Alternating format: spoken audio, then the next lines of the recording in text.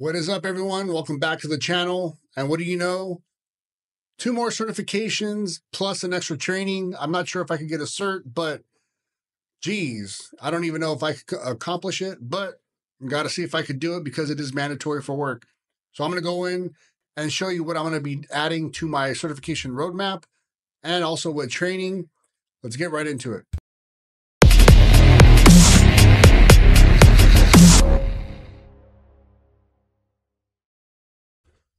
So, as you could see, I've been tasked with some threat hunting. I know Splunk has changed. Last time I've done Splunk was 2019, 2020. I did their advanced reporting, metrics and dashboards, and Splunk Essentials 1, 2, and 3.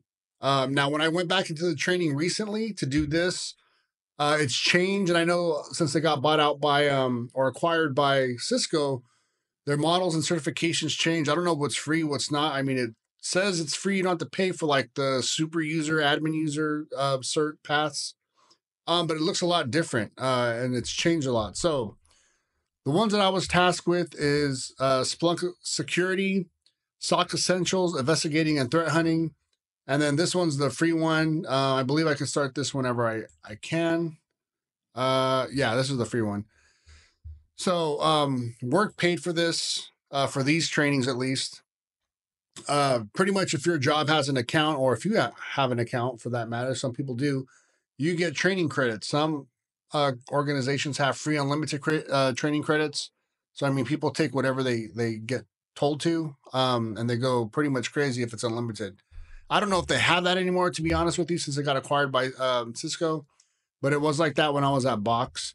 So pretty much here where I'm at currently, they don't have unlimited credits. So still got a lot, but you know, I only got what I needed. So I'm not sure if I'm going to get a certification for this, but I am going to do the training for the most part. I mean, I have to. So I will go over a review for the training if you guys want for Splunk. However, I've also been tasked with this one. Not so much as mandatory, but I'm going to do it. Just to pick up my threat hunting and, you know, to be a more solidified cybersecurity professional. I've always thought it's good to have the best of both worlds as far as a skill set, just because, you know, in case of a bad day scenario, economic scenario, you could leverage one side or the other, especially if you need to get something quick. But for the most part, me being more offensive security heavy, and that's always going to be my bread and butter. My specialty that I like, and the one that I am going to be higher end on. This will allow me to not only have that extra skill set when I need it in my tool belt, but it's also going to be able to help me become a better offensive security ethical hacker, red teamer for that perspective, right? Getting to see how these tools and teams operate, how they function, how they move during certain tabletop exercises, cyber ranges, or actual incidences, right? So this one I will be going over. Sheesh. Dang, I got my certification room. I got thrown a big ass curveball with this. So after the Splunk training, I am going to do what is it, February? So end of February, March. So about beginning of April, I will start this. The good thing about this is I already use Splunk and CrowdStrike, which is, I believe, what they use in here. If I remember, if I read correctly, I know I saw CrowdStrike. I could have sworn it was Splunk. I might be wrong about Splunk. Don't quote me on the Splunk. But for that matter, the next one. Oh, I'll also do a review on this, the training, and then also once I pass the certification. The next one that I will be doing is the Threat Hunter course from CrowdStrike. I finished it. Something happened with my account. I had to go back and do it. So I'm going over the material now, redoing it again. The only ones that I didn't finish, let me go down here. There was two or three, I believe. Not this one. That's the exam, practice exam. So it was module 302 and I thought there was another one. Yeah, 302, 201, and 202.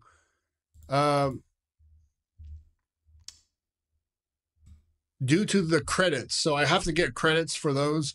They're working on getting us credits, but I did finish all the stuff from the main path. Again, something happened to my account. I had to redo it. And then also there's some that have updated. So I will be going through this again this week and next week. And, hopefully I can finish it then. Hopefully also by the end of 2 weeks, I get these credits so I could complete the full path of the training. I'll do a review on this as well. I'm probably going to take this first before I take this one, just because I'm more familiar with it. And I actually use CrowdStrike for work. Not as much as I pop in there just to go over stuff that I read. But what I do for CrowdStrike is they have free webinars or web seminars or whatever they call it. I believe they're every Wednesday, if I remember correctly. I haven't done it in a while, but when we first got CrowdStrike, I pretty much did them for like 8 months straight. So they do have those that are free. I believe they were free. I believe they still are free. Those are great for you to get in and learn. They'll give you login, set you up with the URLs and links, similar to Splunk training. They'll have their own data sets and stuff like that you go off of in the training as well. So these, I love CrowdStrike. I love CrowdStrike. Pretty much their platform is great. It's pretty much a one-stop shop. However, those do have pros and cons, especially if there's a kink in the chain up top. Something happens, someone leaves, someone makes a bad decision, the company could go to hell. It's happened before, and these were some of the critical issues that they had with physical security, getting a one-stop shop for all. However, they have a great team. I love it. I don't see that happening in the near future. It would be stupid for them to do that. They got the best product out there, in my opinion. And all their products work and are functional. Yeah, you can't beat it. So, and I'm not sponsored by CrowdStrike at all. I just use them. And I also use them for home for my personal stuff as well. Not everything, but I got a couple licenses that I pay for on my own. So I will be doing this one, doing the Splunk training. Again, I'm not sure if that gets a certification for the SOC analyst threat hunter. But if it does, I will go for it. Then I will complete this one as well, do the certification. I'll do a review on both. And then in April, beginning of April, second week of April, I am going to start this and get this one knocked out. And hopefully, I heard good things about this one compared to OSCP. And it's pretty more real life with the tools that are in here. It's similar to some of the ones that I use for work, if I'm on the threat hunting side or there's an incident. So I'm looking forward to this as well. I hear this one is a great course. I haven't took it. I haven't even signed up for it. Haven't done the training. Haven't even seen the training. But from what I hear it's really good. So just wanted to give you a quick update on my training that got thrown a curveball. And again, the Splunk stuff is mandatory, but the other two are not so much. But I want to pursue it. The CrowdStrike administrator one was mandatory, or the field, you don't have to get the cert, but we had to do some of the main training. But the threat hunter one I am going to get and go on my own. And then also the OffSec one. So just want to give you a quick video update onto my training. I'm still gonna knock everything else out. And yeah, looking forward to this one. Again, building the skill set, the knowledge base and the foundation for the threat hunting, having the best of both worlds. Again, whether something happens or not, and I need it, or, it just gives you that better foundation to understand the blue side of things, or the blue side team, or team blue, whatever you want to call it, as a pen tester, red teamer, offensive security professional, knowing how they operate, move, and function. So that's the video. Please like, share, comment, subscribe. Let me know if I'm doing too much, or if you think I probably won't complete everything. So yeah, I'll be doing some videos out this week. Just wanted to give you guys a quick update, and see you guys on the next one. Have a good one.